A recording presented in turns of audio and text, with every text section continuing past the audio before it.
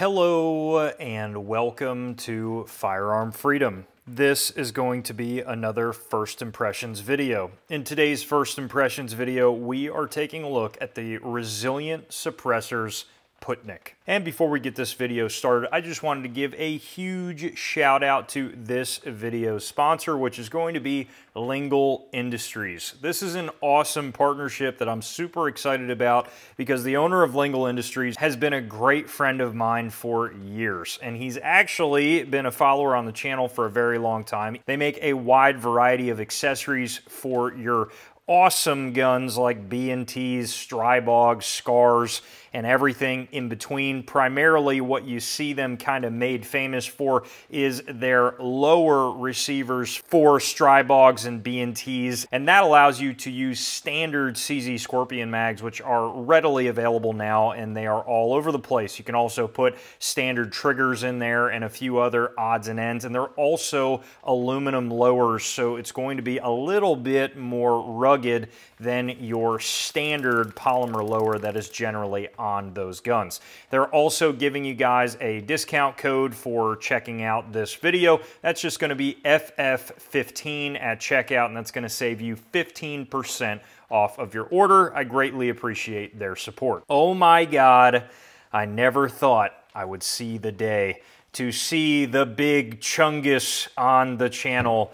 The soda can, the beer bottle, whatever you want to say. It is the Resilient Arms Putnik, and I'm proud to say that I think it is the first time the Putnik has been in a full tabletop review out there on the interwebs. I am going to feel confident in saying that at about this point. As soon as the guys over at Resilient drop this on their social media page as a teaser a while ago now, I have been dying to get my hands on one here on the channel. Now, of course, full disclosure, what is my relationship with Resilient? They did send me this suppressor for free to check out and give my honest opinions of. They have never once asked me to say a specific thing in this video, and they never see these videos before they come out. Also, side note, I don't know why in this new filming location it's freaking raining whenever I have time to do these videos. So during the lulls in my voice, if you hear any pattering in the background, that is rain trying to do my best. It is what it is. This, if you haven't guessed it already, is an AK suppressor. Resilient took an original Zenitco-ish Russian AK suppressor, and they essentially saw it. They're like, man, that looks awesome, and we can do it better. So they redesigned the entire thing internally. Resilient is a very large suppressor company as is. They make some incredible suppressors, but I'm telling you guys right now that this suppressor may get them on the big player status like Silencer Code Dead Air status. This thing is that cool, that innovative, and that different in the market, and we're going to of course talk about that in today's video. Now, the Putnik comes in at around $8.99-ish, so I think that is a very reasonable price for a steel suppressor.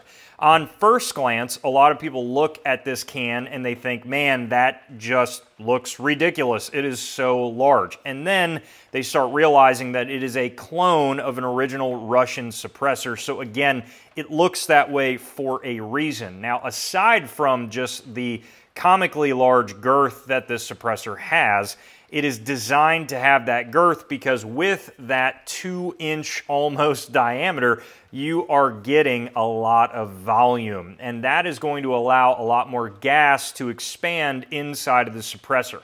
A lot of people want these small, tiny, sleek suppressors, but at the end of the day, the tinier you get that can, the less volume that the suppressor has and the less room that gas has to fully expand and dissipate before it leaves the barrel, causing more noise. They decided to make it hub thread pattern in the back, which I think is one of the smartest moves that they ever could have done. So this, what is in it right now, is a JMac 24mm thread adapter. This is how your Putnik is going to ship with this JMac adapter. But what that adapter is sitting inside of is just a standard standard 1.375 hub mounting, which is the same as Bravo in Silencer Co. It's the same that now a lot of Chemo adapters come out in, Yankee Hill, Rearden. There are a wide variety of adapters for that mount. So this opens it up to not only be an AK suppressor, but you could put this on an AR, you could put it on a bolt gun, really any gun out there that is able to take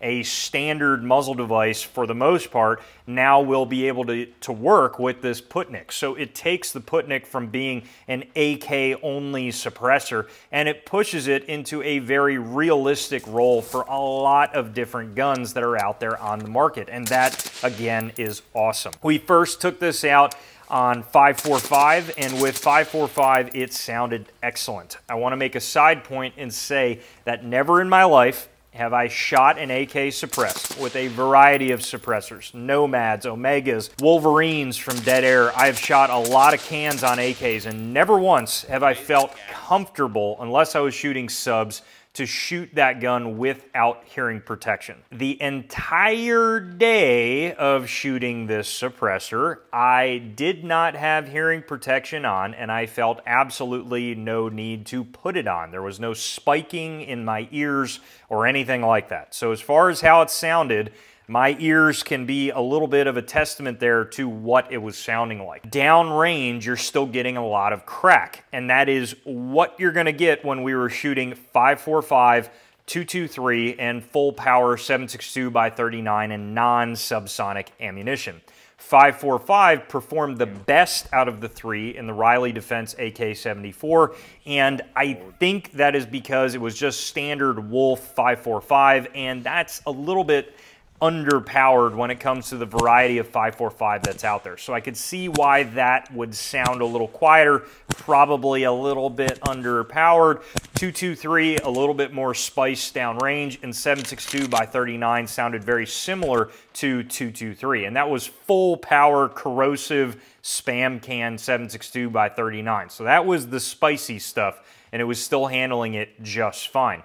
Now, when it comes to how interesting the suppressor was, this is the cool part about it. There was a lot of spice downrange, but at the shooter's ear, there was nothing. It was the most bizarrely cool thing I've seen on a suppressor in a long time. And I think that is due to, and this is not something that Resilient has told me, I'm just assuming, it has kind of like a not flow through, but almost flow through outer shelf here that you have holes on the outside of the suppressor in a curve heading upward, and we were noticing as the gas was leaving, it was kind of having this brake effect, but also it was shooting it forward. So not only was it suppressing the sound, but it was shooting all of the sound directly forward, and it was like way down range. And also on top of that, the tone of the suppressor is so deep.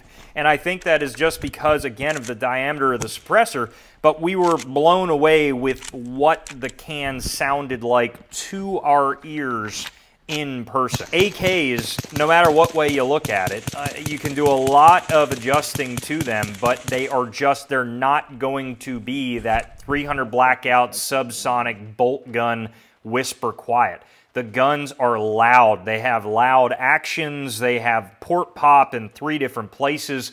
And there's nothing you're going to do to get this thing whisper quiet. But when we look at AK suppressors that are out there on the market, this has been by far the best experience I've ever had on an AK suppressor, and it got it quiet enough that, again, I did not need hearing protection. So that was a huge, huge win for the Putnik, and me and the FF Pocket Gunsmith were blown away. During the day of shooting, you kind of start being like, you know, I don't know, it's spiking a little bit downrange. I'm not, you know, it's still sounding very quiet.